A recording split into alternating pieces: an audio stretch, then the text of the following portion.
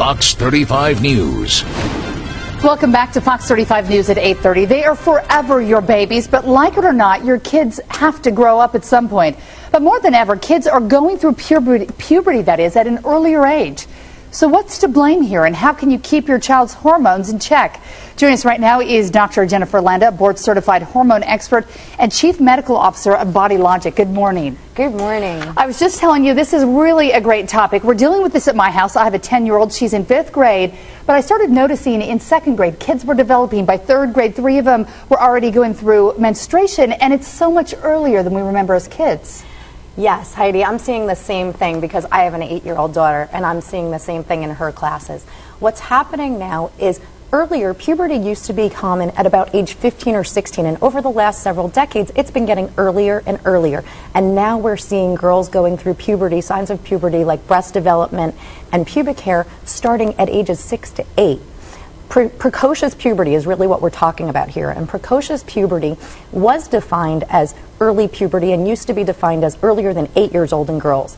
And now we're starting to move that definition back to earlier than 7 because it's becoming more and more common. I worry about foods, maybe hormones in the meat and the milk, or some of the plastics we use, or chemicals. Can any of these be linked back to it, or do we not know why it's happening? Scientists have linked precocious puberty to many different causes, but some of the ones that you just mentioned are the ones. So number one, hormones in food. The FDA approves 6 different hormones in food, including estradiol, progesterone, and testosterone, and those are the sex hormones that can increase puberty. Obesity is another thing because estrogens are made in fat tissues and stored in fat tissues, so more obesity, more fat, more estrogen. And also the parabens, like you said, the household products. Parabens, a lot of your viewers might not know, but they'll start hearing more about. Parabens contain are xenoestrogens, so they act like estrogen in the body, and that can increase our risk of early puberty. When we talk about early puberty, I think one of the hardest parts is you have to start talking to your kids about subjects you're just not ready for, and maybe they're not mentally for. So is there anything that we can do maybe to turn back the hands of time a little bit and help our kids so that maybe they're not there quite as soon? Yes, there are 3 things that you can really do right now to try to decrease the incidence of this. Number 1 is go green with your kids' diet. Okay. Try to eat healthier foods. Read labels and make sure you're eating foods that haven't been injected with hormones and pesticides. Number 2, read the household product labels. Look for the parabens. Things like methylparaben and propylparaben are things that you really want to avoid in shampoos, body lotions, and they're there. They're everywhere.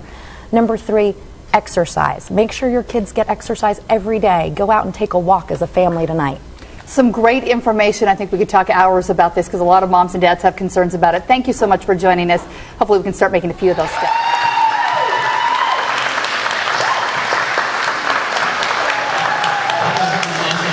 Gracie, ladies, I appreciate that intro.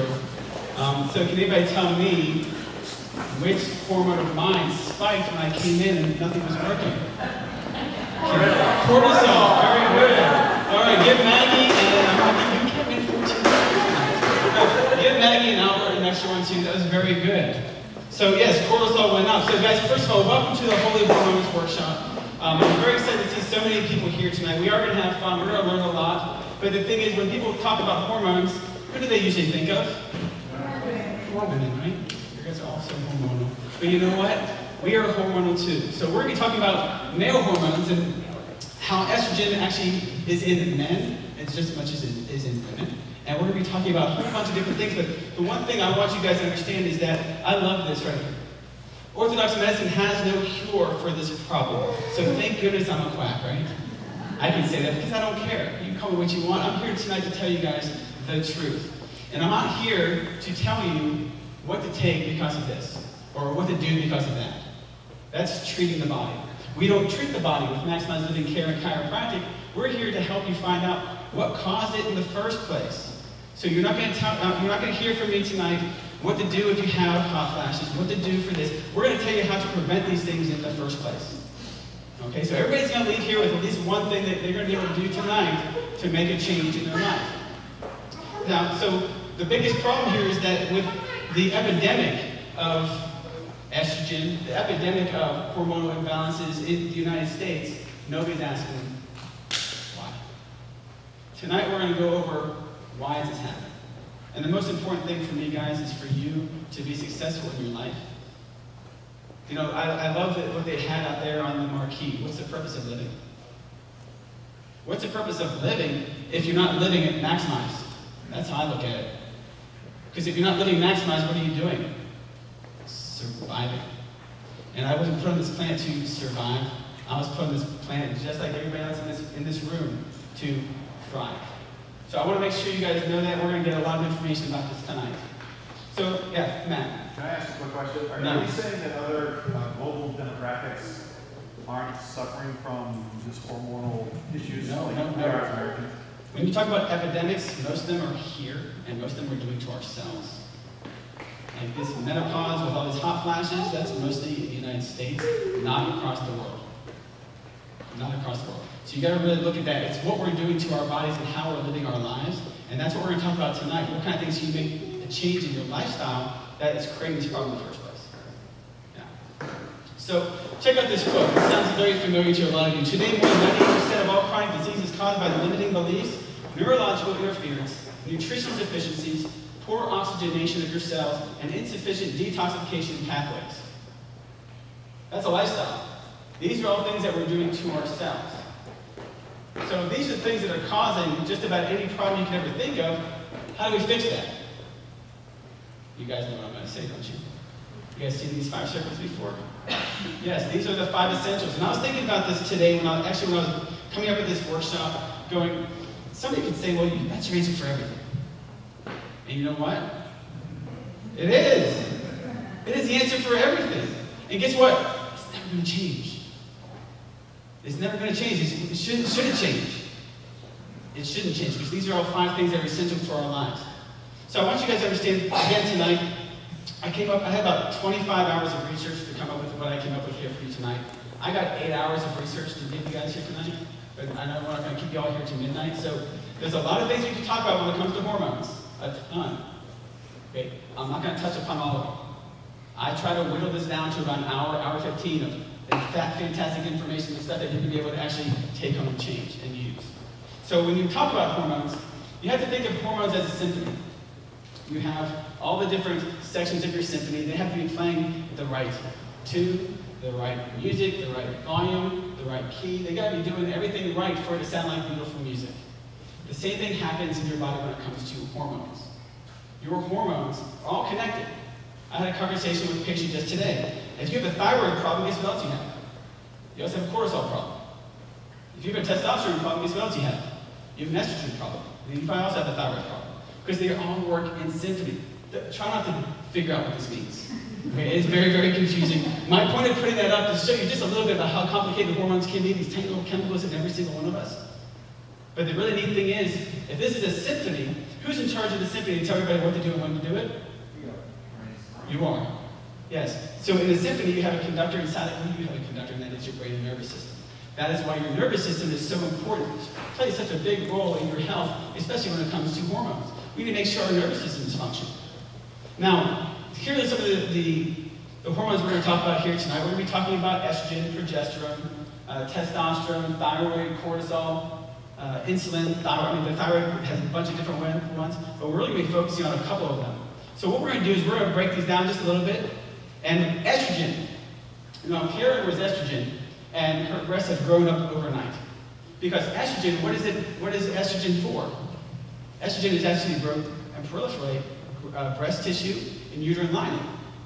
So if you have too much progesterone, what's going to happen to those tissues in your breast? They're going to continue to make. And if you have too much estrogen, and you have too much proliferation of your cells, what's that called? Breast cancer, somebody said that. Yeah? So this is one of the epidemics we're seeing. Symptoms of estrogen dominance. Again, I talk about estrogen, which sex are we thinking about, male or female?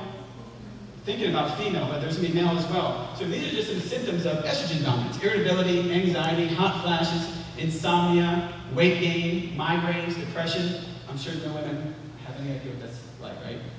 None of you? Okay. Now men. Estrogen dominance in men. We can grow breasts.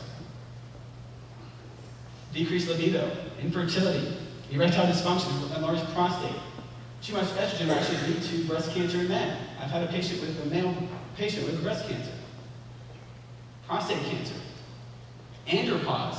That was one of the answers to our questions during our patient appreciation day a couple weeks ago was, do males go through the male equivalent of menopause? And the answer is yes. Because our testosterone levels drop and then your husband gets all irritable. And that's what I was saying. Yes, I have kids here. Okay. Then we have progesterone. Progesterone is there to really balance out your estrogen. Look at all of those things that too little progesterone causes. Headaches and hot flashes, low libidos, night sweats, fuzzy thinking, moodiness, irritability, food cravings, and then too much progesterone, which you don't see very much of, can cause depression and difficulty sleeping. So we need these two to be in balance. Now testosterone. Too much testosterone. If you look at too much testosterone, it'll look a lot like puberty in men. You have oily skin, acne, facial hair, deepening the voice, anger, aggression, male pattern baldness, PCOS. That's not in men. That's in women. Polycystic ovarian syndrome. We don't have those. So women, do you have testosterone in your body? Absolutely, just as much as we have estrogen in ours. Now, too little testosterone, your urinary incontinence, dry skin, brittle hair, decreased sexual desire, reduced energy, depression. So you can see that these have a big, huge effect if they're not in balance. So we need just the right amount of each of these. So if you go to your medical doctor and you're out of balance, what are they going to do? They're going to give you drugs. They're going to try to balance it for you instead of trying to figure out why you're out of balance. That's called hormone replacement therapy. Is anybody familiar with that? Raise your hand if you're familiar with that. Okay. So years ago, that was what everybody did, hormone replacement therapy. But according to John Abramson, medical doctor at Harvard, said HRT, hormone replacement therapy, doesn't decrease the risk of heart disease, stroke, or Alzheimer's. It actually increases the risk. That's pretty profound. And women's risk of breast cancer increased 8% each year while you're on HRT. Why? Because it doesn't ever address the cause of the problem. You're just masking it and masking it and masking it. And when you go on HRT, Premarin is the one that they use. So Premarin, after years of steady increase, look at this. Rates dropped 7% of breast cancer in 2003. That's 1 year after millions of women stopped taking it. So you stop taking HRT, breast cancer reduces. Does anybody know I have a horse on there? Okay, so for those of you that don't know why I would use a horse on here, Premarin is actually harvested from a pregnant horse's urine. Pregnant mare urine, Premarin. Anybody else a little nauseous now? Yeah. I said that to my staff, they're like, oh, are you kidding me? Yeah, Premarin. So what we need to do is really get to the root cause of the problem. The causes of these hormonal imbalances are three things. These are the three biggest ones that I wanted to focus on. One is your standard American diet. Number two is xenoestrogens, and you're going to learn a lot about that here tonight. I know I've talked a lot about that over the past few weeks. And then neurological stress. So the first one we're going to do is we're going to talk about that standard American diet. Now I have a video that's very, very important for you guys to pay close attention to, because these guys have knocked it out of the park and really helped you understand what you need to do in order to be healthy. It's dinner time on the East Coast in less than an hour. People are going to die. Sir, we've got a boy on the hotline who says he might know something.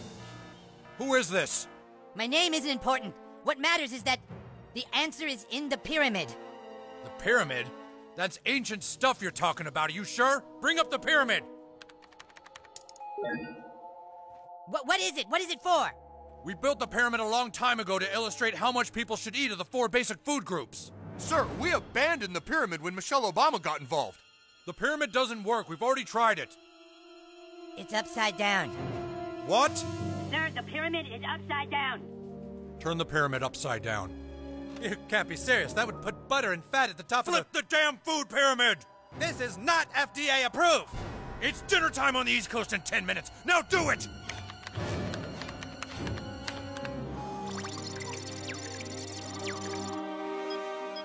Sir, we've got a match.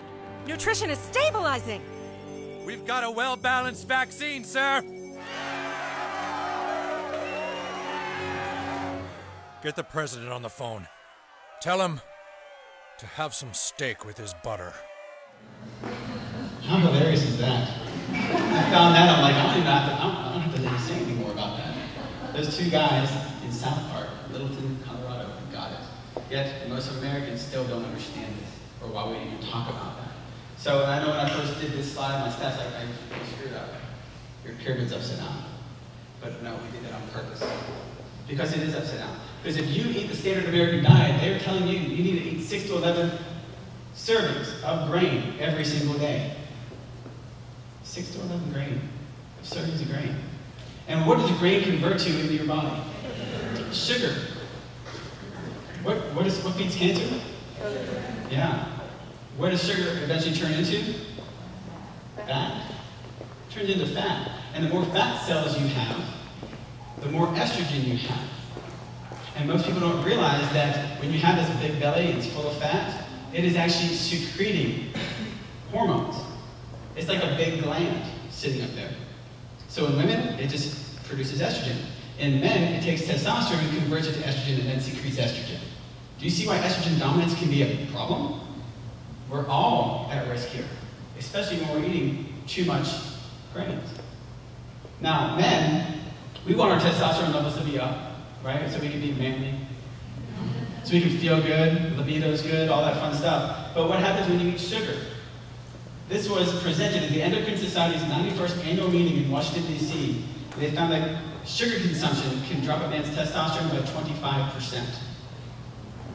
So I see a lot more women here than I see men. And I see a lot of women here who I know have husbands that are at home. So you want him to have his testosterone up? Tell him no more sugar. That easy. Get off the sugar, testosterone comes up. So what do we need to do? How do we need to eat? We need to eat the core plan, at a minimum. So for those of you that are patients, you know we have the core plan, we have the advanced plan. The advanced plan cuts out all sugar. Well, the core plan is going to be your minimum standard. This is something that every single one of you, let alone every single one of us, should be eating like. So your minimum standard is something you do not fall below. So, do we need to eat fat? Yes, we need to eat more fat. All right, fat should be at the top of that chain. So we need to eat more good fats, less bad fats. Protein. Your protein is very important that it's clean, because if it's dirty, it has pesticides and herbicides that we're going to be talking about, those can cause toxicity. So naturally raised versus those that are commercially raised. And then you have your carbohydrates. So at a minimum, your carbs need to be whole grain. They do not need to be the white bleached bread, the white bleached rice, that stuff like that. So let's talk about fat first. So the fats, we have good fats, we have, I don't want to call them bad fats, but there's not so good fats, because we still need them, they're essential. We have the omega-3s and we have the omega-6s. The reason why omega-3s are called good fats is because they're anti-inflammatory. So they actually fight inflammation. And inflammation is the root cause of all disease.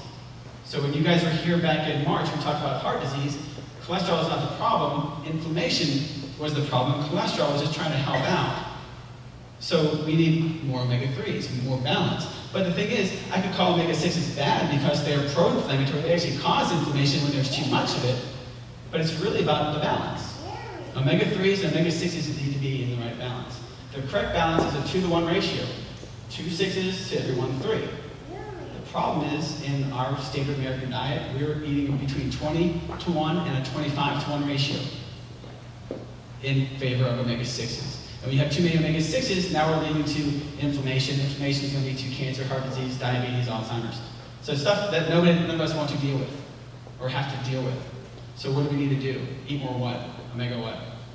3s. Very simple, right? So where are we going to get our omega-3s from? I thought this was great. Good fat versus bad fat. Nature doesn't make bad fats. Factories do. I couldn't pass that up and put that in there. I thought that was awesome. The only thing on here I don't like is the fact that they say lard is good. It's natural. It comes from pigs, but I'm not going to tell you to go eat that. Yeah, so let's cut that one out. Butter, tallow, which is lard from your grass-fed beef. You got your coconut oil, avocado oil, olive oil. These are all very high in omega-3s. These are all very, very good for you. Then you have your bad fat, which are your canola oils, the soybean, the sunflower, the corn, the safflower, grapeseed, and then any margarine, any kind of margarine at all. So why are these ones bad? 1, they're chemically processed. 2, they're genetically modified. And 3, they're high in omega-6s. These are 3 things you do not want in your diet. So, yes, Brenda? Am I supposed to eat lard? No, I told you, don't eat the lard. Lard's from pigs, and pigs are dirty. It's up there. I just couldn't. I thought the thing was too cool. But don't eat the lard. Ignore that. Deborah, sorry, you can kill me. What about peanut oil and vegetable? No, vegetable oil is completely poisonous. Right. What about peanut? I wouldn't touch it either. Again, high omega-6s. The thing with peanuts, it's like, oh, okay, peanuts, are they good for you or not? No. They're not. Okay. Because it's a catch-22. You need to eat organic peanuts because the other ones, the conventional ones, are highly sprayed for something called aflatoxin. But now you eat organic peanuts, and now what are you getting? The aflatoxin. So it's just, you just don't, it's not even a nut, it's a legume, so you really shouldn't just stay away from peanuts. Now, can you have peanut butter once a year? It's not going to kill you. But you be making your kids peanut butter and jelly sandwiches every day? Absolutely not. So it's an easy fix, go to almond butter. Yeah? Yeah? Thumbs up on almond butter? Is that what that was? I like it. All right, so the healing diet, more and more fats. You should be eating more fat than you ever thought you should. Again, everybody thinks that fats are bad. We've been taught that, brainwashed for years. Fat bad. But yet more of us are fat and overweight than we've ever been, even though there's less fat in our diet. So eat more fat, just make sure you're eating good quality fats and getting rid of the bad quality fats. So you got your fresh caught salmon, you got your nuts, your avocados, your butters, and your cheeses. Now, we're going to talk about that here in a second. And then you got so while commercial meats have been linked to cancer and heart disease, so if you go to your doctor and you ask him, should I eat red meat, what are they going to tell you? They're saying no, because it's been linked to heart disease and cancer. But they're also not understanding that there's a difference between conventional red meat and grass-fed red meat. Huge difference. So this is what grain-fed cows look like. They're in troughs. And what are they eating? Grains and corn. What are those grains? Are they genetically modified or are they organic? Genetically modified. And what else are they sprayed? Pesticides, herbicides. Do you know what else they feed these guys? They feed them whatever they can to get them fat. Candy. I saw a documentary where they're feeding these guys candy with their wrapper on. Candy. It's disgusting. Now, doesn't that look much happier cow? Isn't that what cows are supposed to look like? Yeah, I like the cows that we see around here, by the, right actually at the corner here at Arbor Hill and Trinity Church. I wait for them every day I go home. I'm like, hey, cows. They're hanging out in the yard. It's cool. That's what they're supposed to be, not locked up eating a trough or whatever. So I thought this was a really good infographic. I know it's kind of difficult for you to see. I'm going to try to read some of it for you. The difference between grass-fed and grain-fed. So grass-fed are going to eat 100% grass from the day they're weaned until the day they're slaughtered. Where your grain-fed is eating what they say, anything, 90% corn, 10% other. You can see candy wrappers up there. There's, what else was on there? Some other stuff. High-energy foods like potato waste, bakery waste, litter, chicken litter, meat processing waste. Yeah, guys, remember this one. I know a lot of you have heard me say this before, but you're not what you eat.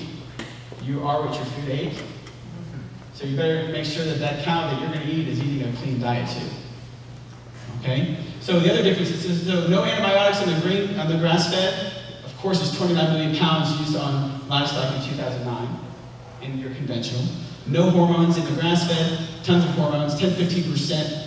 To increase the growth rate by 10-15% using the growth hormone. And who's getting that in our diet? We are. Remember the kids having their first cycle at age 6? That's why, guys. That disgusts me.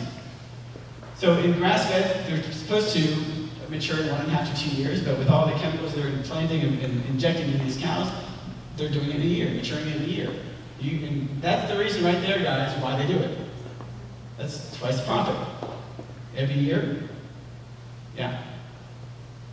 So what happens with what's going on inside? 2 to 4 times more omega-3. So when you're eating grass-fed beef, those ratios of omega-3s to omega-6s, we need them in balance. You're in balance. It's 4 to 1 ratio of 6s to 3s when you're eating grass-fed versus 20 to 1 or 25 to 1 when you're looking at the conventional. So when you eat the non-grass-fed beef, too much of omega-6s, absolutely it's going to cause disease.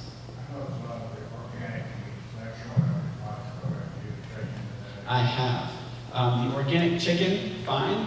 The organic beef is just organic beef. Now, that's a great question, because I have a family member who was having these stomach issues, and I was asking her about her diet, and she goes, well, I get my ground beef from Costco. I'm like, well, it's not grass-fed. She goes, oh, no, it's grass-fed.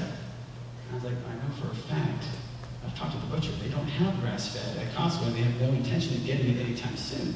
She's like, no, I guarantee it's grass-fed. And I'm like, okay, well, when you get home, shoot me a picture. Guess what she didn't shoot me a picture of? Because she was embarrassed, because she didn't read the label very carefully. Because there's grass on it. There's a picture of grass on it, and it says organic. Gotcha. That's marketing right there, guys. It was not grass-fed. So the organic chicken, yes, there is no grass-fed beef at Costco. Bison's fine because it's not conventionally raised. It's all farmed. It's all grass-fed. Yeah, I like bison. We made some bison hot dogs. How are those back there, guys? Oh, winners. They were good, right? Yeah, bison hot dogs were clean.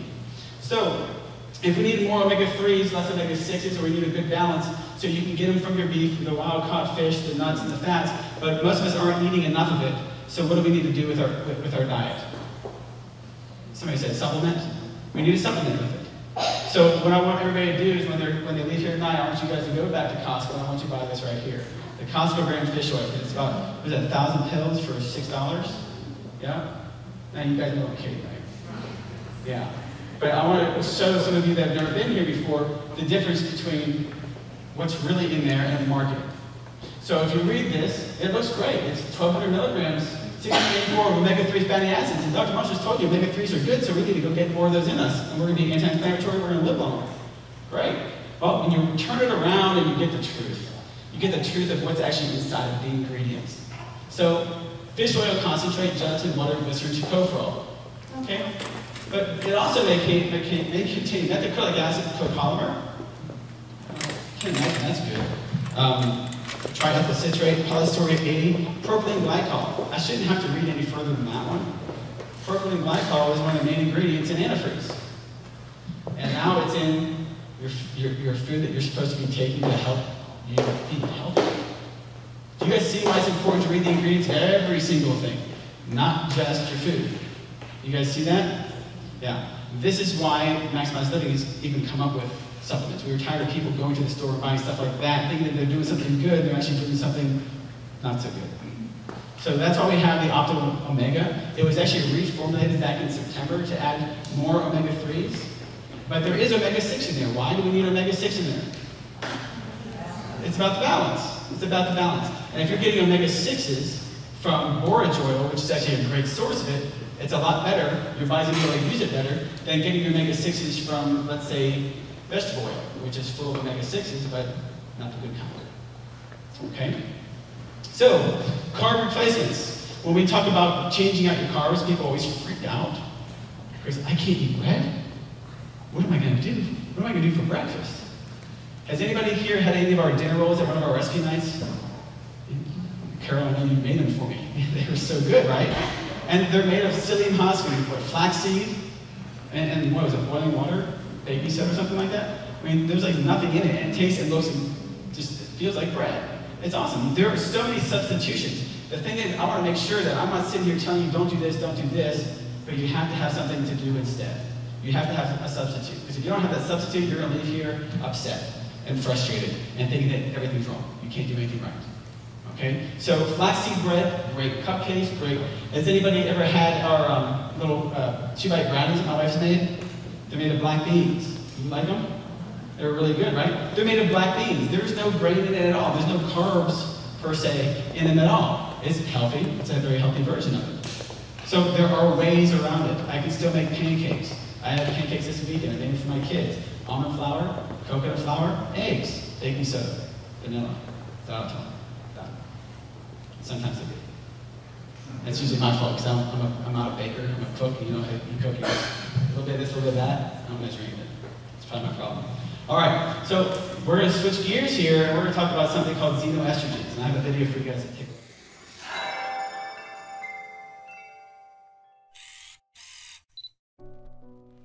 In my early 20s, I started to have a lot of abdominal pain and a lot of discomfort, and we really weren't sure what was going on. So went to see the doctors, and they finally diagnosed me with an ovarian cyst.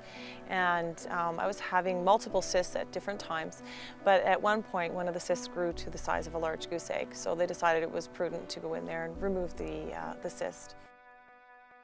Unfortunately, I continued to develop ovarian cysts, and then I started to develop fibrocystic breast disease and lumps in my breast. And there were no answers at that point other than the doctor said, have some kids, that'll probably fix it for you.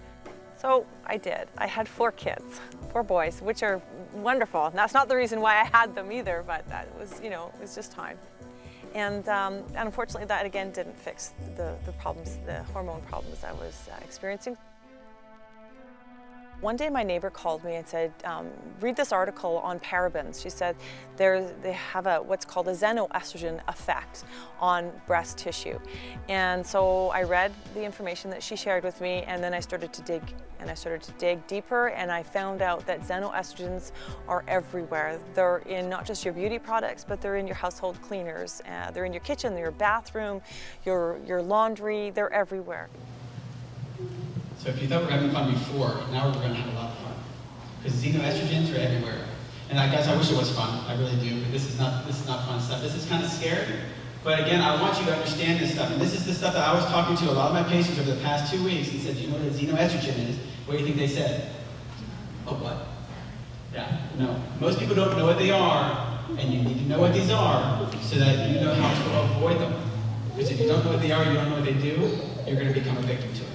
So xenoestrogens, like this woman was saying, these are toxins that act like estrogens.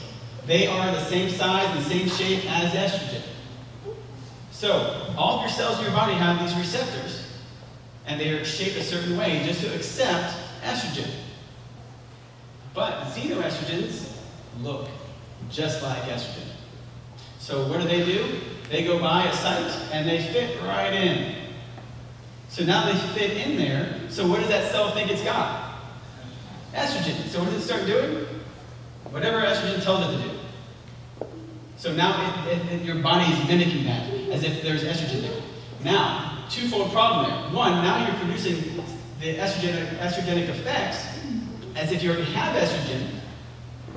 Second problem is, estrogen's goes by, and there's no parking spot. So what does it do? It's got to keep circling.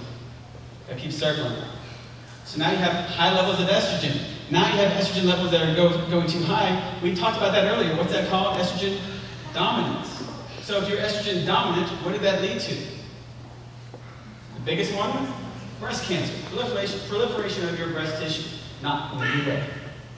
Okay? Was it Larissa said that? She's like, oh, I need some more of that. Yeah, said, no. This is not the good kind. This is the kind that's actually going to cause breast cancer, endometriosis, uterine cancer. These are things we do not want. So now the question is, where are we finding these xenoestrogens? Everywhere. I think that's right, Maggie. So this one here, it's called phthalates. Phthalates. You guys say that with me? Phthalates. Phthalates. Yes. It's hard to say, so when you say it really fast, it sounds like phthalates. Yeah, something like that. So phthalates. You're going to read, if you read the ingredients of the things you're using, it'll say it right in there. Methylphthalate, benzophthalate. All right, so if you know to look for this stuff, before you buy it, what can you do? Not buy it. Very good. You can put it back in the shopping cart and hope that nobody else buys it either. I will tell you a story once where I was sitting there. I love shopping except when it comes to this kind of stuff. And my wife's like, we need dishwasher detergent. Because I know what that means. A lot of label reading. I have to sit in that darn aisle and sit there and read every single one. And every single one. Because I can never remember which one I bought last time, which was apparently passed my test and I bought it. And I got into a conversation with a lady who was like looking at me like, why are you reading all this? I'm like, I don't want any phthalates and SLS and all this stuff. She's like, you sound like you know what you're talking about. I'm like, well, I kind of do. She's like, well, which one should I buy? She's like, she followed me around the rest of the time. So it was hilarious. She's like, is this one good? And she's doing one of these, like waiting for me to say yes. That's pretty funny. So, no. So phthalates, xenoestrogen. Soy. I know a lot of people have heard about soy. Why is soy not good? Here's the thing about soy. If you eat soy, it's not great. It's not awful. If you're eating organic soybeans, edamame, fine. I wouldn't eat it every day. But 95 to 97% of soy is genetically modified. When we really get into problems with soy is when we have people who eat tofu burgers, that big soy protein. So doesn't look like a soybean anymore, does it? No, so it's been processed, condensed, concentrated. So now it's not a few beans you're eating, it's like thousands of beans to make a soy burger or whatever it is. So you really need to be careful with how much you're eating. Easiest way to do it is just not eat soy. You're best off. Another disruptor, parabens. That's what the woman was talking about, methylparaben, benzylparaben. Again, if you read your ingredients, it says it right there. Propylene glycol, it's another one. Propylene glycol is one of the worst ones because what it does, it actually allows your body to absorb more xenoestrogens. So it actually amplifies the xenoestrogenic effects of the other ones that are in those products you're using.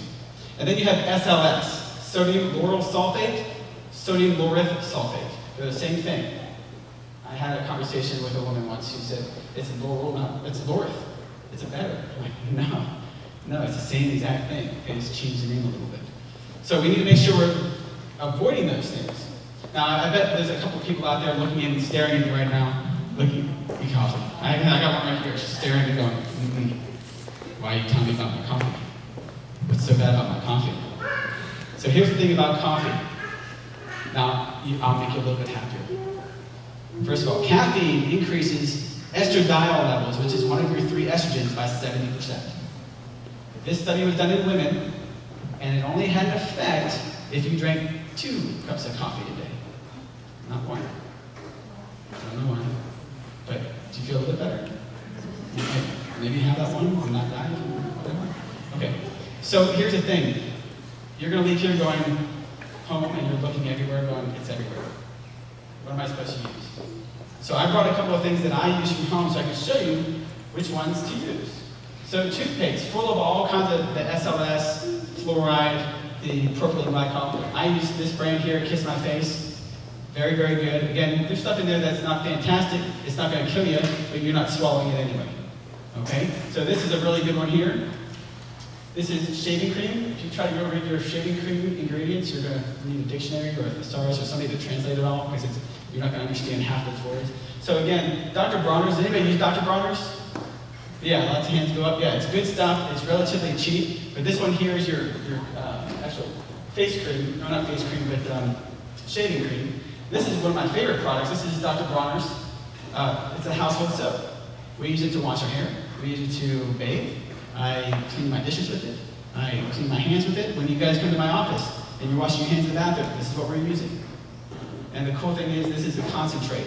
And it's actually on sale right now at Kroger for $9.99. Usually it's, I think, $15.99, so it's a really good deal. And then, what are you cleaning your clothes with?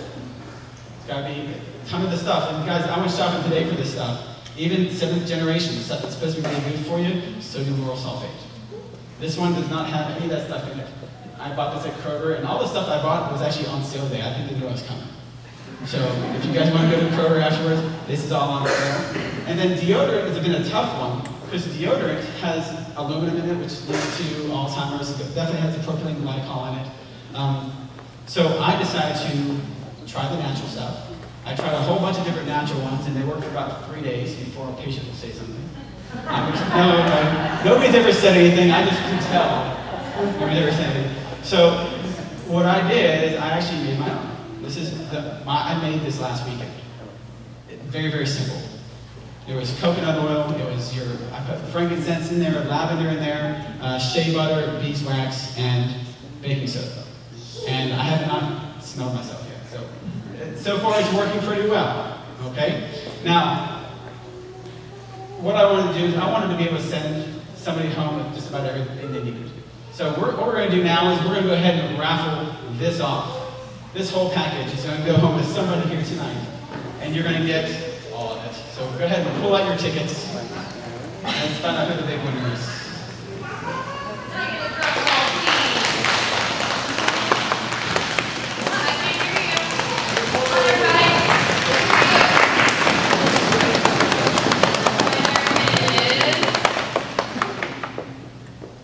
Ticket number 890629.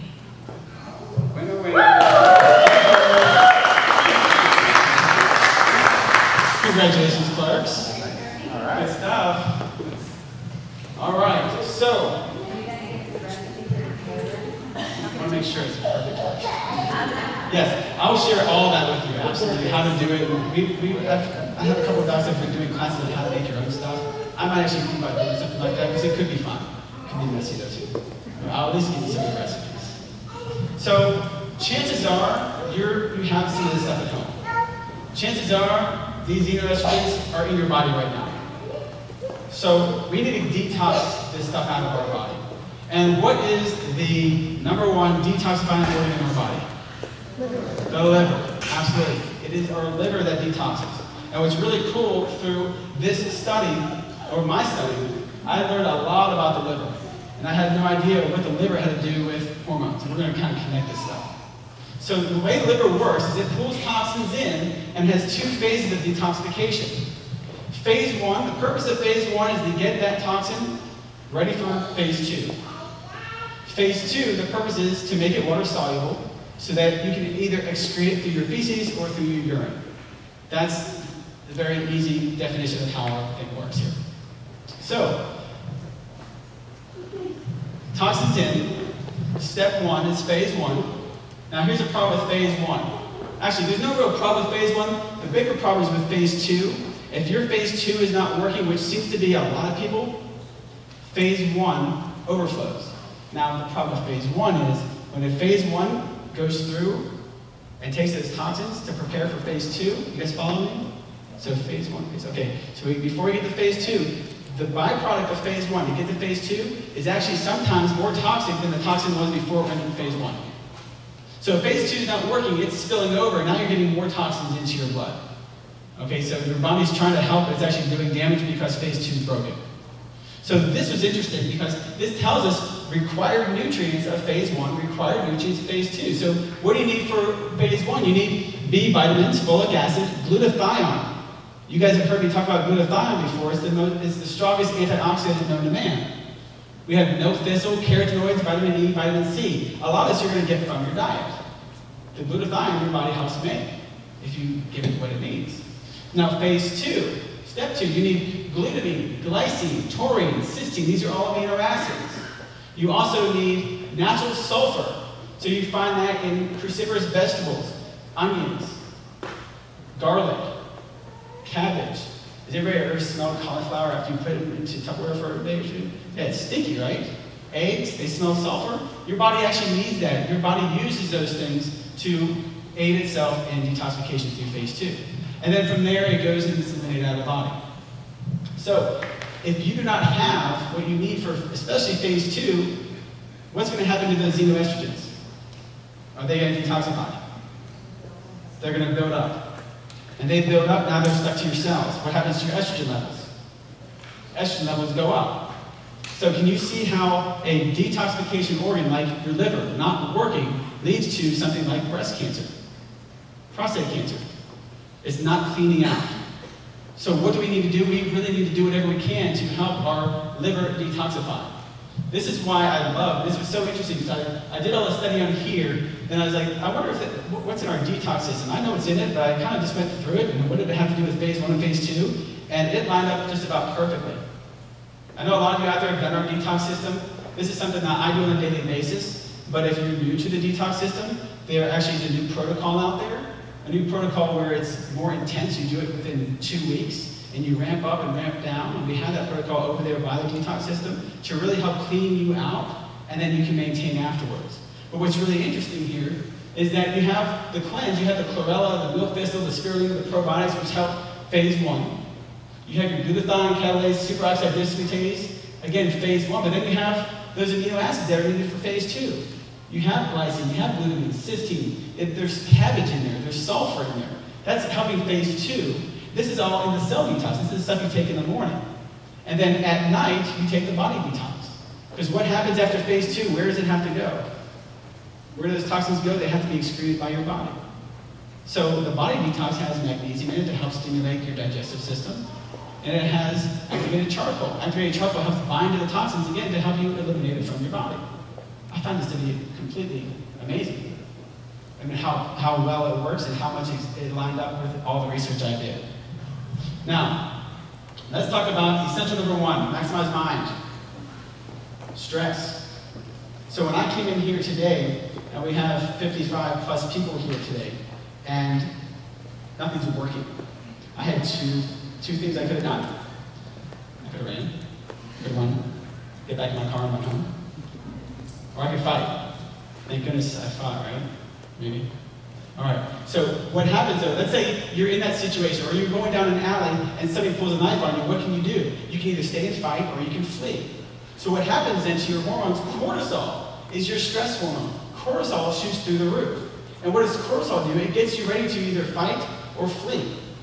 So your pupils dilate, so you can get more light, your blood pressure goes up, your glucose levels stay high, your digestive system stops. Why are you thinking about digesting food right now? You don't need to. Your immune system is not needed. It shuts down. These are all great things. And as soon as my presentation started to work, my cortisol levels went back down. This is normal. This is exactly how it's supposed to work. But what if that stress doesn't go away? What happens to those fight or flight responses? They stay up. So now you have high blood pressure. So you go to your doctor and they're going to give you medication to bring your high blood pressure down versus finding out why your cortisol levels are keeping it up. So we have something really cool for you to use at home to get rid of all your stress. It's called the stress reduction kit. You put on a hard table and you smack your head on it until you go unconscious, and that's how you know you're done. Please, nobody take me seriously. Little man, don't take me seriously. Don't do that, okay? No, what we've decided to do is show you something from a book called The Seven, I knew I was going to screw up that thought about it. Seven Habits of Highly Successful People. I screwed up every time I've said that. This is called Covey's 4 Quadrants. Has anybody read that book? Great book. You might want to go back and revisit it. This is the 4 quadrants. You can take notes if you want. I'm going to try to go through it kind of quickly, but you can always look it up online. So you have 4 quadrants. The first top one is quadrant 1, urgent things and important things. These are things that are crises, pressing problems, deadlines. If you live in that quadrant, look at the results. Stress, burnout, crisis management, always putting out fires. I don't want to live there.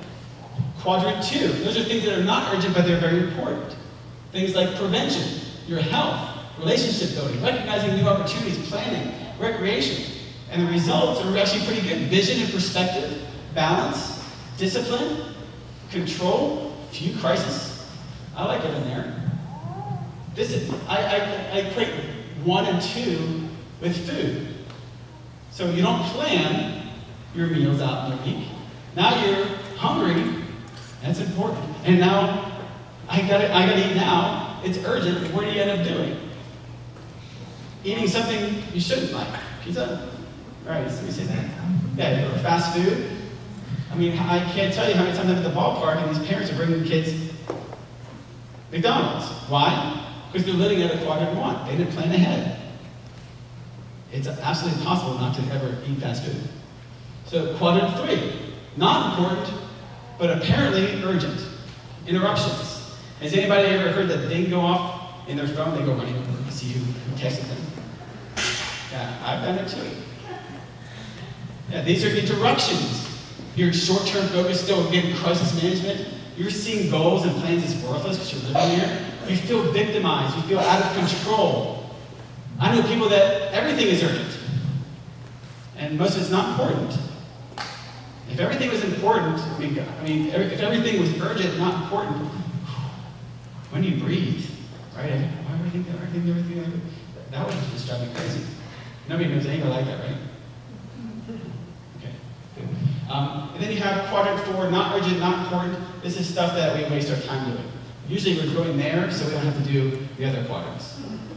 Okay? So when you have goals, so your goal here should see what you do, how everything lines up in your day, and really try to get it all up into quadrant 2. If you can live at a quadrant 2, your life would be a lot easier, a lot happier, a lot more planned out. Does that make sense to you guys? Yes. So plan ahead, plan for the future. It's awesome.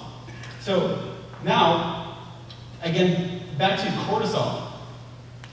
If your cortisol levels will go up if you're not working out. Who here works out at least 3 days a week? Raise your hand. Okay, a lot and not enough. So what we need to do is teach you how to work out. Don't worry, I'm not going to make you guys work out here tonight. I know typically we do that, we're not going to do that here tonight unless you want to. Does anybody want to? Yeah, the students in the back want to work out. And this little guy up here. No, we're not going to make you do this.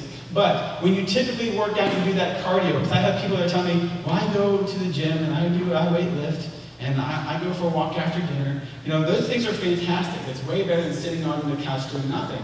But if there's a much more effective and efficient way of doing it, wouldn't you want to know? The answer is obviously yes. So with the Max T3 workout, the way we do it is called metabolic conditioning, where our goal is specific hormonal responses.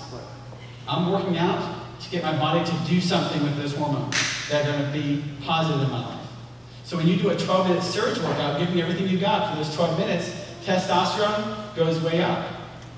Human growth hormone goes way up. These are the ones that those athletes are artificially trying to inject to get to go up. Because it builds muscle, it burns belly fat, it makes you feel better, it makes you live longer. And then cortisol levels go down. You're actually burning fat for 36 hours after one 12-minute workout. Who doesn't want that? I want that. I mean, does anybody here want that? You guys are lively. You guys do need a workout. Yes. Okay, so we need to drop cortisol levels. So one way to drop cortisol levels is going to help drop your stress is working out. The other way is taking an herb called ashwagandha. Has anybody heard of ashwagandha before? Can everybody say ashwagandha? Ashwagandha. It's just fun to say, isn't it? Ashwagandha. Yes. So ashwagandha is actually, if you guys are taking the women's multi, ashwagandha is in there. But we also have the Max Fit, which has ashwagandha in there. And the reason why you put it in there is because it has been studied, studies have shown that it drops your cortisol level by 25%. This is something that's a good thing. This is a good thing. It's also green coffee bean extract. Don't worry, it's decaffeinated. You're going to ask me that, right? Sure. Yes, it's decaffeinated, but what it does, it helps stabilize your blood sugar levels. And when you stabilize those blood sugar levels, you're not feeling those cravings. Right? You're not really chasing after those sugars. So making sure you're working out on a daily basis will also keep you awake during the presentation. I saw a couple of dozers out there already. All right, so that's a good thing. Now, in the beginning, we talked about that symphony orchestra, the symphony orchestra of hormones. And what was it that controlled every hormone? Louder, I can't hear you. The brain, thank you.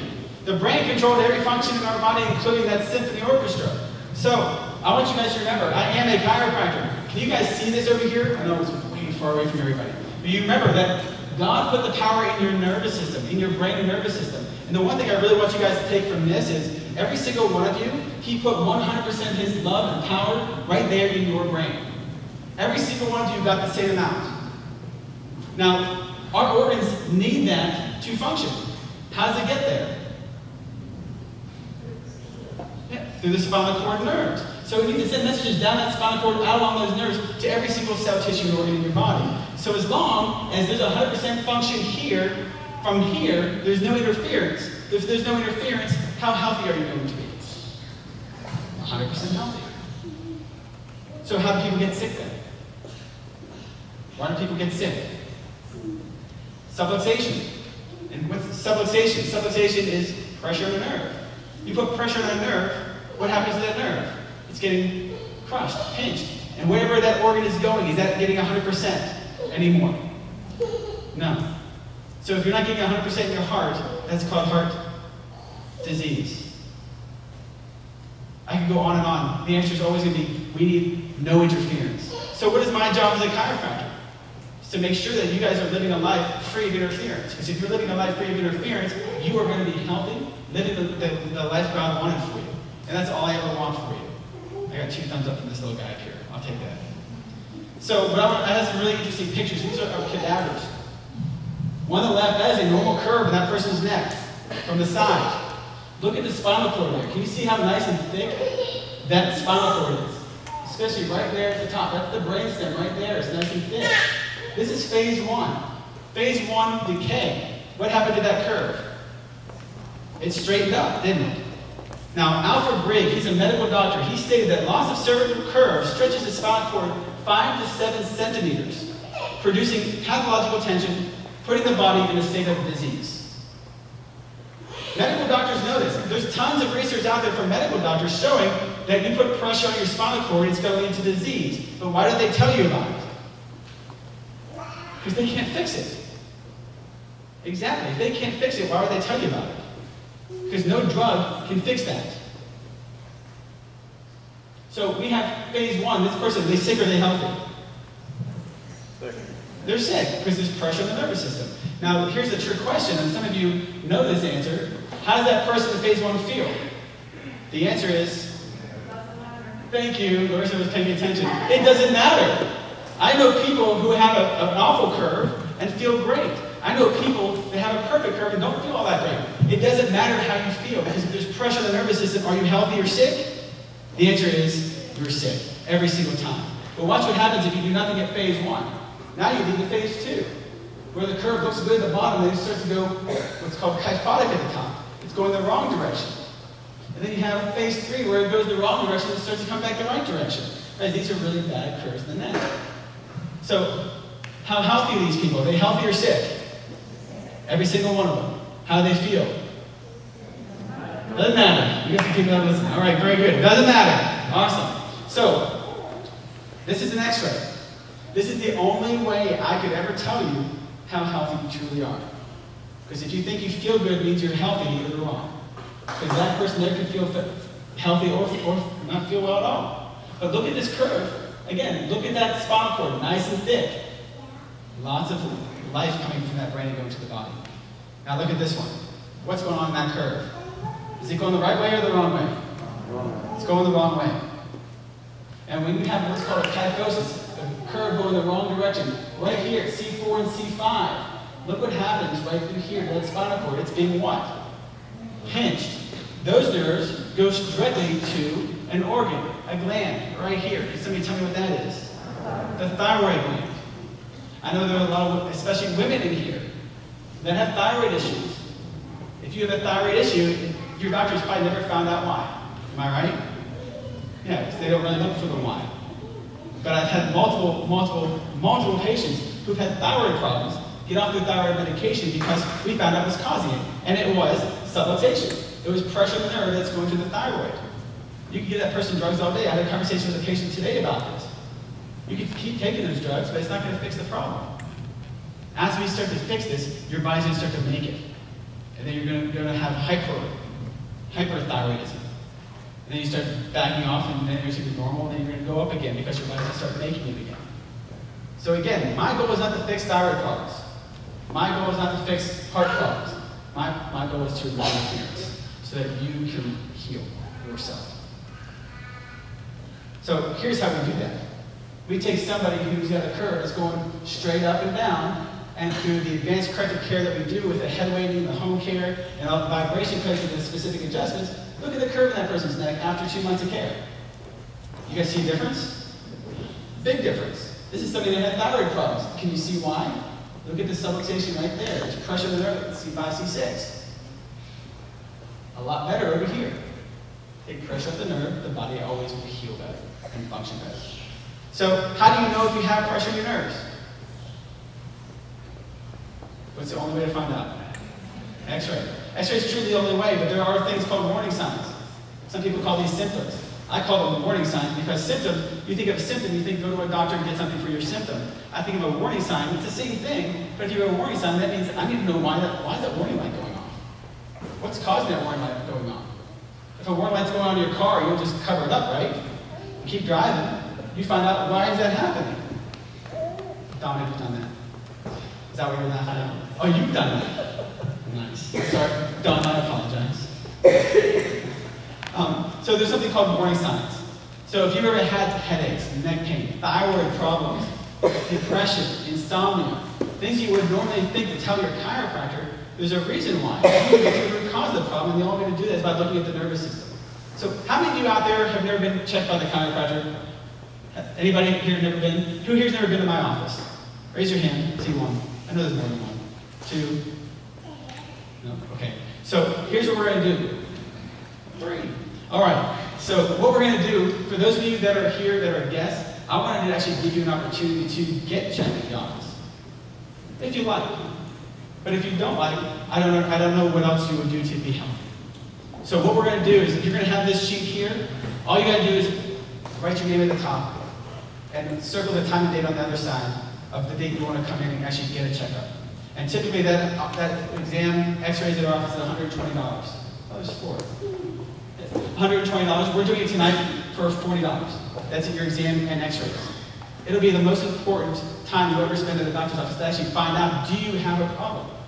Because if you never know, you never know. You never know what could have been.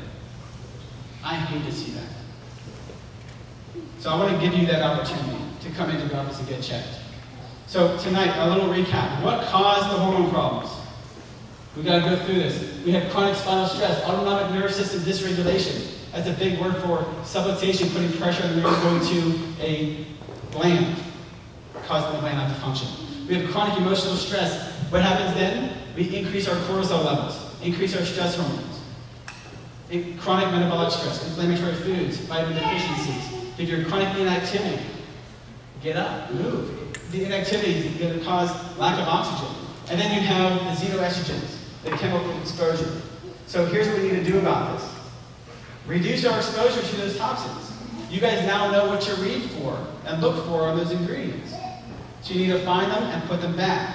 If you have them at the home, you know, I'm not about wasting money, but I'm not about killing myself either. So take them and throw them away and replace them with a better substitute. Detoxify. Do the detox system. Do what you can to help your body detox. Eat more cruciferous vegetables. Eat more garlic, possibly. Remove neurological interference. For those of you that are patients, stay on your plan. Get that spine corrected. For those of you that are maintenance patients, never miss that week. If you miss a week, guess when subluxation likes to come? When you miss that week. And this we have coming up this summer. Vacations. We have vacations. Do you think subluxation cares that you're on vacation? Just like cancer doesn't care either. So when you go on vacation, a lot of my patients, what they'll do is they'll say, can I get a copy of my x-rays? So when I go to Wisconsin, I'm going to find a maximized living doctor where I'm at, and I'm going to go once a week for those 2 weeks I'm going to be gone. That's a patient that gets it. So we need to exercise effectively, efficiently. Reduce sources of stress. That's a big one. Use that quadrant to get out of that everything's urgent, nothing's important. And switch those around. And then specific nutritional support. And this brings me to something that's new at my office, something that we haven't really rolled out yet, but I wanted to give everybody here an opportunity to use it. This is a new free tool. It's called the LRQ. It's a life risk questionnaire, lifestyle risk questionnaire. Kind of gives you an idea of how well are you doing? How's everything going? And what I have here, guys, everybody should have this sheet here. Does everybody have this? Can you guys pull it out? Where it says, the black one, white and black, it says sign me up. If you would like us to email you this test, all you gotta do is put your name and email at the top and just check off. Send me the LRQ. It's free. We'll get the results, we'll print it off for you. You can kind of take a look and see where are you, how healthy are you. Do you have issues that need to get checked? And what we've been doing is we've actually started something called metabolic testing. And this metabolic testing, if you actually have like a test like this person does where they're in a crisis, we can do urine tests and blood tests at the office now and find out if you have any pathological biomarkers that are causing issues. And if you do, we can come up with a nutritional support system to help correct that. And typically, if you went to any other doctor, that test retails for $1,400. Not this one, but the urine test and blood test, $1,400. Doctors cost $700, but thank goodness for Maximized Living, because we have so many doctors in the network, we actually were able to negotiate a better price. So that price is about $399 for our patients to actually do the test. So I just wanted to throw that out there for you. I haven't like grand opening it yet, if that's even a word. But I wanted to at least give you this tool here, kind of see where you are. So we also have all of our Maximized Living resources here today. Everything here is 10% off. We do have bundles. And if you want to get the bundles, they are 15% off. Easiest way to order would be using this sheet here, your order form. Put your name at the bottom. You can put your credit card information on there and just check off what you would like. And the bundles are described on the back. So my question for you guys now is, raise your hand if you learned something new today. Fantastic. My goal is achieved. Now, even better, I have another goal. Raise your hand if you learned something that you can actually go home and implement tonight. That's even better. Good. And if you implement that tonight, will you be healthier?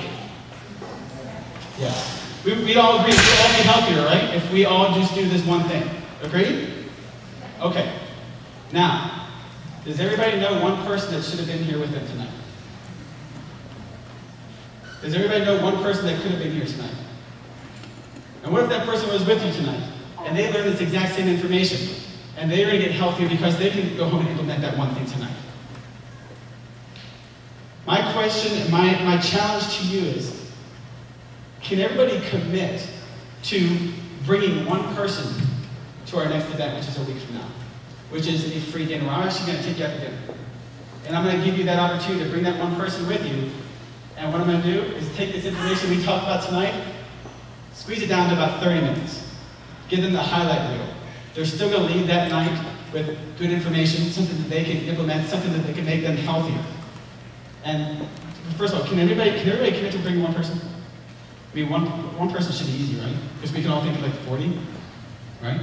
Yeah. So if we want to bring one person, first of all, I want you to make sure you tell them, do not bring your wallet. I'm not selling them anything. There's nothing going to be there. It's just us, me buying you dinner, and good information. So on the back of that card that you use to sign yourself up, on the back, you'll see a place to write your friend, your family members, your husband, your wife's name. Write them down. I want you guys to do that right now. Just write that one person down. And you have one job. Go home and tell them what you learned a little bit about tonight, and let them know that my staff is going to be calling them on Wednesday night at 6. My staff is going to spend an hour, 2 hours, 3 hours, whatever it takes, right, ladies? Right. That's right. To call them. And just all we're going to do is invite them to dinner. But my favorite to you, though, is make sure you call them, because I can attest to this from my staff. There's nothing worse than calling somebody who you think is expecting your phone call, and they have no idea who you are or why you're calling them. And then that makes my girls feel like telemarketers, which is not what we want to do. So if everybody could commit to one person, if we have 60 people here tonight, that's 120 people at next week's dinner. That would just be incredible. Because if we're on a mission to change healthcare in Canton, I can't do it by myself. We need your help. We need your help telling as many people about this information. Because there's friends and family members that have no idea what a xenoestrogen is, and now you guys do. That's not fair. So, I want to make sure you are there next week. It's at Stratus Kitchen and Bar over in Canton on me, 7 o'clock Monday night, bring a friend. On June 11th, we have a Max Life call. This is a conference call that you guys can tune into whenever you, from wherever you are. You'll be getting an email next week on how to log in and what phone number to call and dial and all that fun stuff. This is a 45 minute to an hour call from one of the other Maximize Living doctors, kind of recapping a little bit about what we learned here tonight. And then we have something called movie night. Who here's been to a movie night before? Yeah, just a few, because we haven't had many movie nights here. We're doing a movie night in just a couple weeks. This is a lot of fun. We're going to be doing it at my office. We're going to be screening a movie called Doctor. It's all about our healthcare system. I make organic popcorn. We make some treats. We have yeah, it's a lot of fun. We get to hang out and watch a movie. And then afterwards, we can just discuss it. So if anybody has topics we want to talk about, it's a lot of fun. It's very informal. But those things you can sign up for again on this sheet here. So guys, thank you all so much for coming. I had a lot of fun. I hope you guys learned something and go take some action here tonight. If anybody has any questions,